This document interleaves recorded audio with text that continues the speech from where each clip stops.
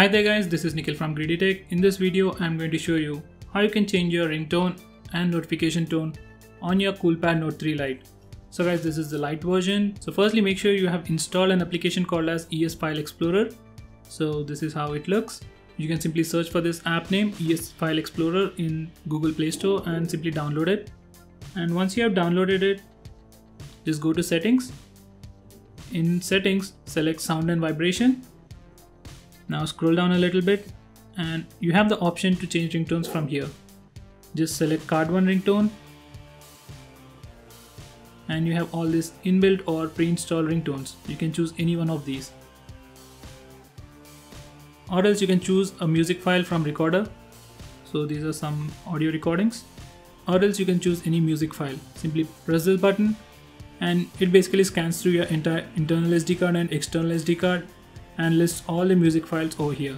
Well, that's a convenient way to do it, but it really takes a long time to find your file. So the easiest way to do it is using the ES File Explorer. So just open the app, go to the location where you have the music file. So I have it in the internal storage. So this is the music file. When you open it, you should see this prompt. So just in case if you didn't see it, just press and hold the music file and you should see this checkbox. Now press the menu button. Scroll down a little bit and select Open As. Now select Audio and now select ES Media Player. If it starts playing, simply pause it. It's not mandatory. Anyway, press this menu button over here and now select Set Ringtone. Now if you want to set it as a ringtone, select the first option, or else if you want to set it as a notification tone, select second option. So I have selected the first option, Set as Ringtone. Now this particular tone has been set as my ringtone for both the SIM cards. So whenever I get a call for either of the SIM cards,